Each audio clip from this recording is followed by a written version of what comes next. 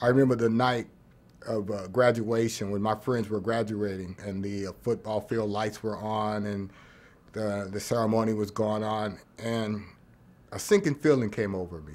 That was the only time that I think I acknowledged that, my life was going to be tough.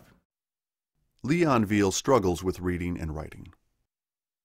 I became a part of Project Read. I started with Project Read, as an adult learner, but I also started volunteering.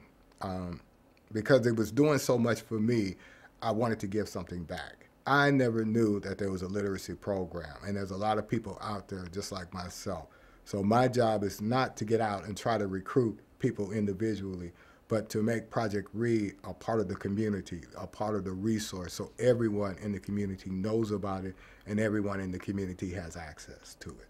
A library has always been a magical place because it's just so much happening.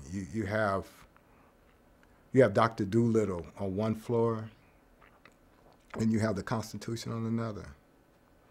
You have a children's book on one floor, and you have a Bible on another. It's a very special place where all knowledge intersects. Today, if you work hard, a year or two down the road, you can do, be, go, have anything your heart desires through the ability of being able to read and write. And I'm living proof of that. I'm a living testament. The ultimate goal is to go and to stand in one of the classrooms that I grew up in as a child and look out and say, my name is Mr. Veal. I will be your teacher, and we will learn together. Volunteer to become a tutor at your local library.